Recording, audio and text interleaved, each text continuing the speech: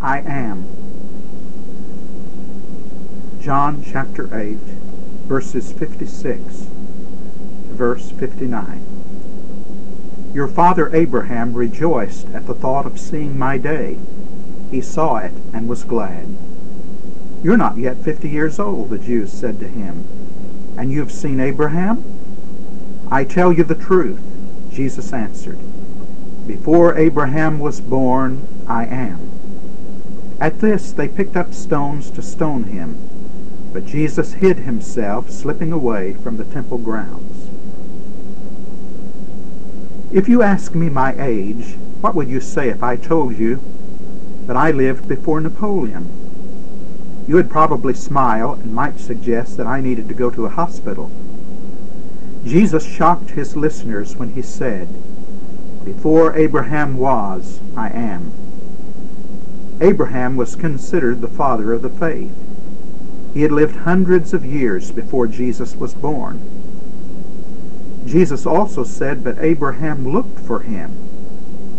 Abraham expected Christ. Sometimes deep and wonderful things are conveyed in just a few words, in just very simple words. And that is true here. In the words, I am, are depths that we could not begin to exhaust and hardly begin to explain. In the New Testament, Jesus tells us things about himself. He uses many different figures of speech to tell us who he is. For instance, he tells us that he is the Good Shepherd. He tells us he is the way, the truth, and the life. He tells us he is the light of the world, the bread of life. But here he says simply, I am. Before Abraham was, I am. This reveals the identity of Jesus. Jesus tells us who he is in many ways. What he did tells us who he is. His teachings tell us who he is. If we are asked, who are you? We may say, I'm a preacher, or I'm a company employee. Jesus said clearly for all ages to hear, I am. Maybe you think that is an incomplete answer. Maybe you think that he should go on and say more. But actually, that simple answer, I am, is full of deep meaning. It tells us who he is. It tells us that Jesus is God. The I am points to his deity. You may remember when Moses was in the wilderness. He was told about the great work that he was to do. He was to lead the Israelites out of Egypt. And he asked about God's name. This was the answer that was given in Exodus 3, verse 14. God said unto Moses, I am that I am. And he said, Thou shalt say unto the children of Israel, I am hath sent me unto you. God told Moses that his name was, I am that I am. That means the eternal existing one. And he said to tell the people that I am has sent me to you. I am then is God's name. When Jesus said I am, there could be no mistaking what he was saying. One reason we know this is that the Jews took up stones to throw at him, because they believed that Jesus was blaspheming.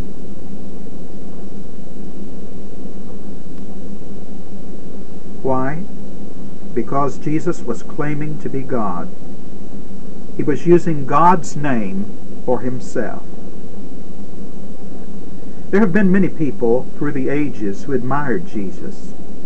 They agree that he is the best man they have ever heard about. But the Christian's faith is far beyond that. We believe that Jesus is both God and man. Until we believe in his deity, we do not understand his identity. This is a question we all must answer, and it is a question on which much depends. Who is Jesus? Is he only a man? If Jesus were only a man, then he would be unable to act as our mediator for us. He would be unable to do fully what we need to be done. If Jesus was only a man, even though he were the best man of all times, still that would not be enough. We need more than just a good man, more than just a good teacher, more than just a good prophet.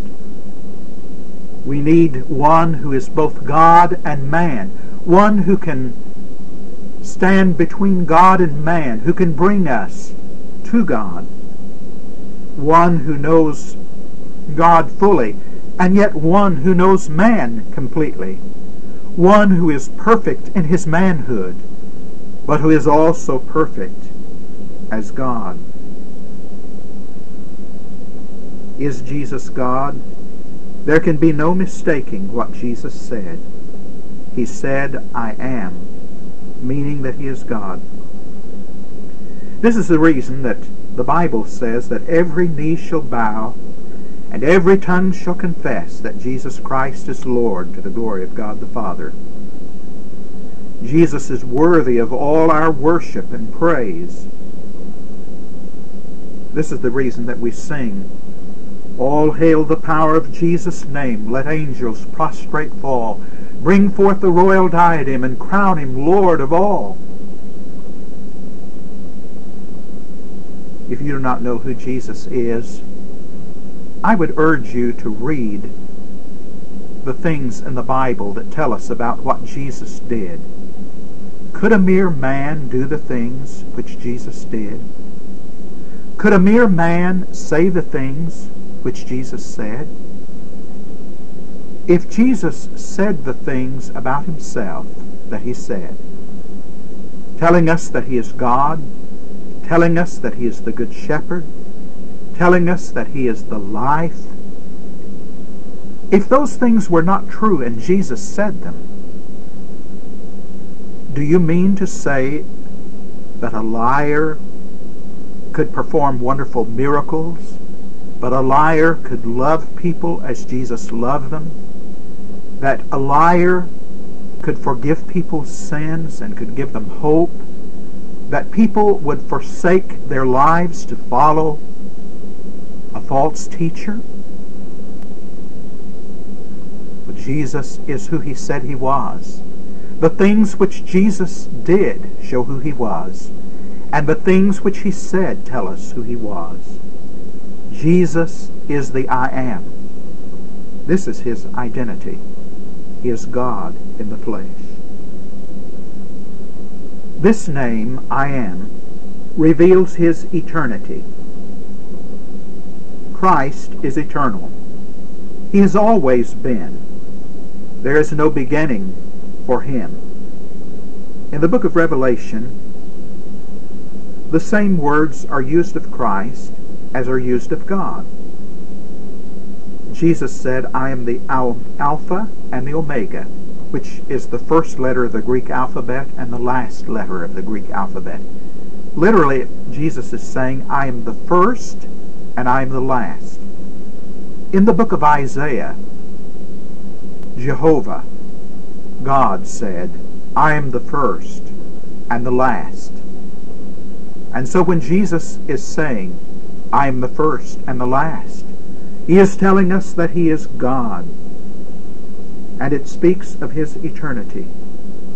To go back to Abraham would be to go over 1,000 years. Jesus existed then, but that is not far enough. We learn that Jesus was present at the creation, because he is the creator. We must go back before this universe then, but still we would not begin to understand, for we think in time words. Jesus was before the creation of this world. When Jesus was born as a tiny baby in Bethlehem, that was not Jesus' beginning. It was simply his coming into human life. It was taking upon himself the form of a man. It was Jesus entering our history. But Christ existed before that. He existed from all eternity. He has always been. Jesus Christ was with the Father. He was with the Spirit from all the beginning, before our minds can even conceive. Time has no meaning as far as the existence of Christ is concerned. He is the Lord of time. Time is his creation. He was before time. We say, I was. But Christ says, I am. For he is the eternal one. When God told Moses, I am that I am, he was saying, I am the eternally existent one. I am the one who exists from all eternity. He is the one who is from everlasting to everlasting. And when Jesus says, I am, he tells us that he is the eternal God. Sometimes little children ask deep questions. For instance, how old is God? When we ask this question, we're thinking in time categories. Christ is no older now than he was when he spoke these words. Age has no relevance to him. He is the eternal Christ. He is young always. He is from everlasting to everlasting. Some of these thoughts must have been in the thoughts of the one who said, Jesus Christ, the same yesterday, today, and forever. Jesus Christ is far greater than we can ever understand.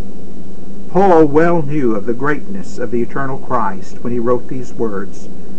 For he is before all things, and by him all things consist. Colossians 1:17. We do not need some teacher just for a few years. We need an eternal teacher. We do not need a guide for just 1 or 2 years here. We need the eternal shepherd to guide us. We do not need a Savior for now alone, but we need a Savior for yesterday and today and for tomorrow. We need a Savior for all eternity. And Jesus is the one we need because he is the eternal one. He is God from all eternity unto all eternity. This name, I am, reveals his sufficiency. We are dependent beings. We depend upon other human beings every day. We depend upon farmers and the food that they can provide. We depend upon people to work in hospitals and to provide medicine.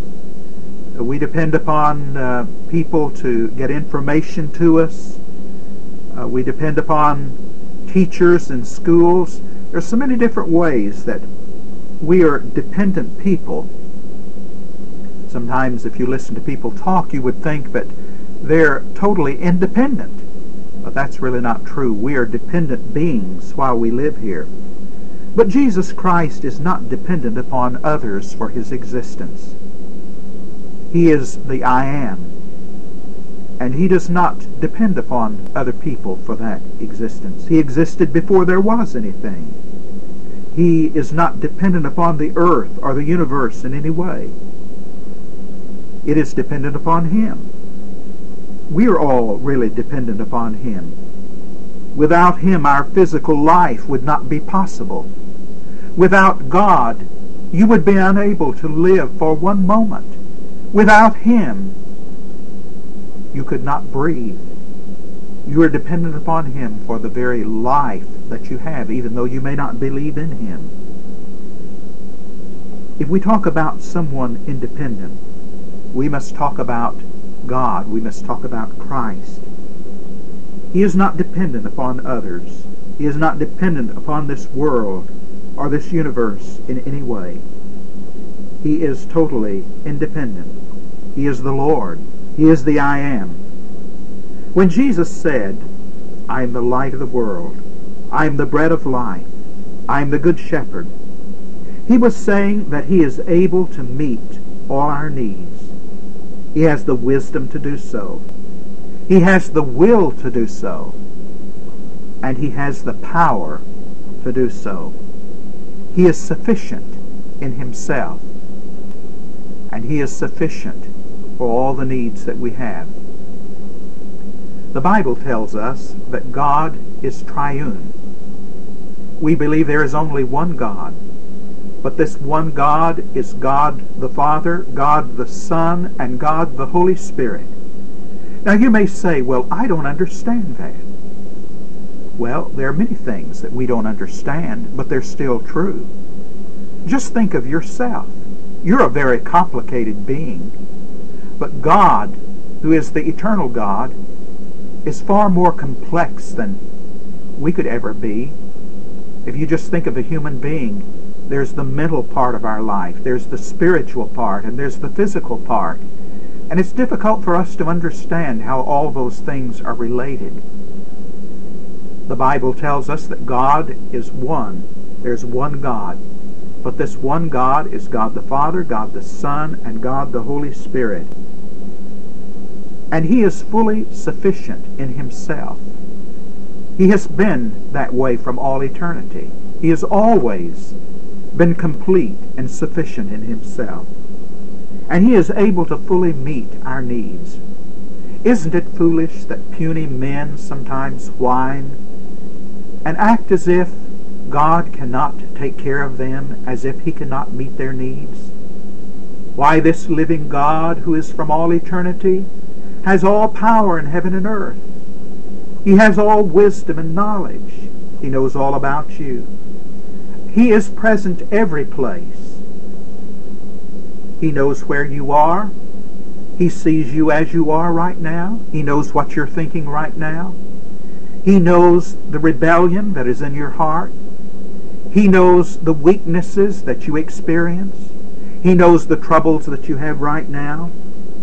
And none of your weaknesses, none of your problems are surprises to him. None of these things tax his ability to provide for you. We sometimes say, that's impossible. And that may well be true for us. There are things that we cannot do.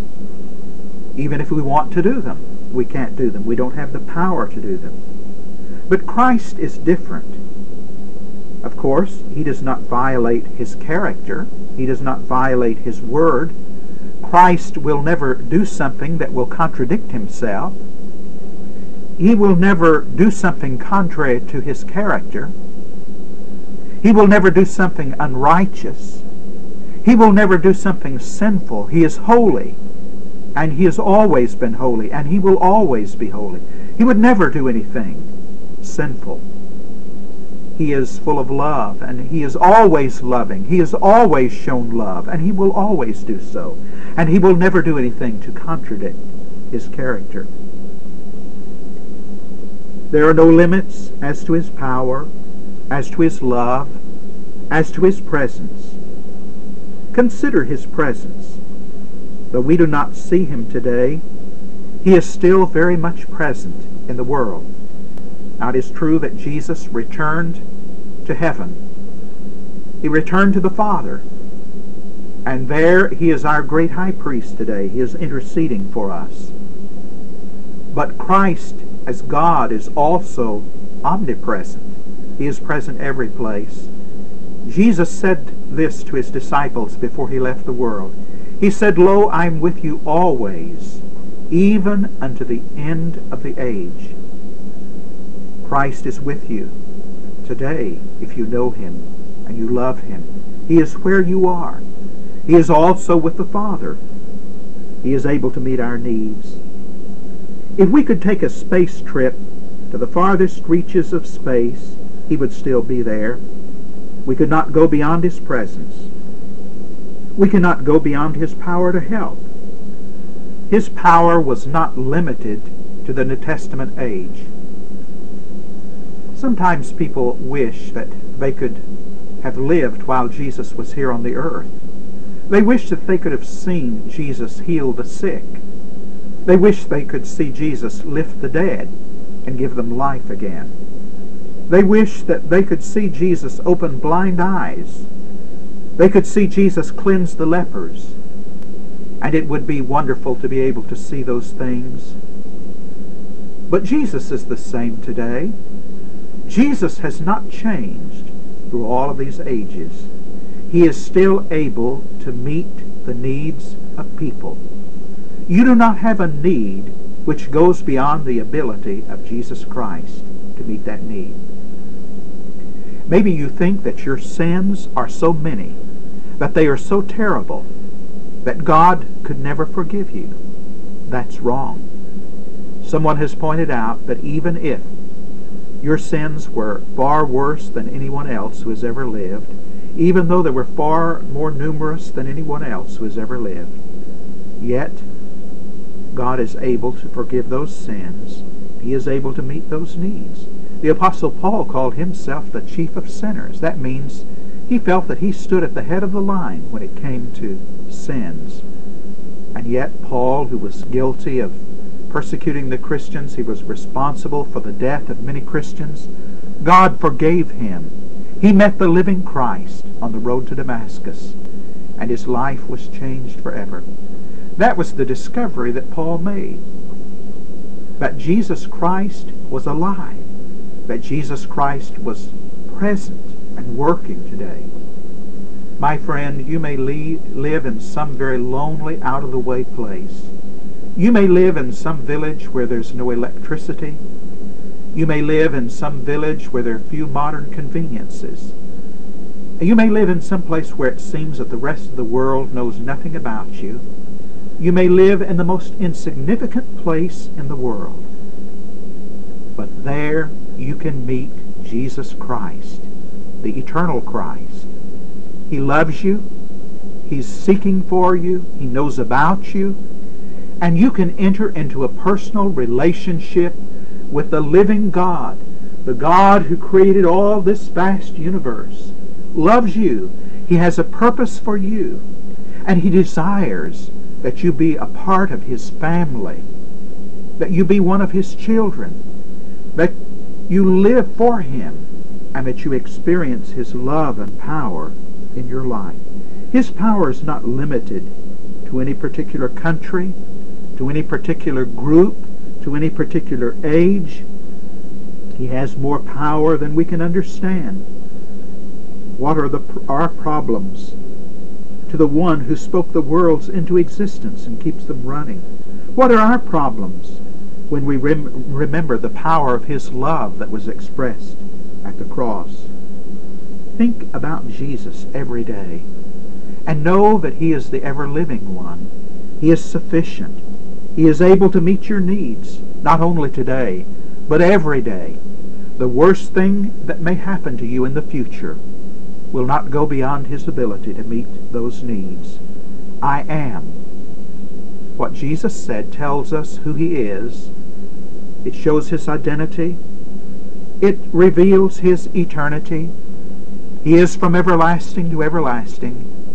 But it also reveals His sufficiency. He is able to meet all of our needs because of who He is.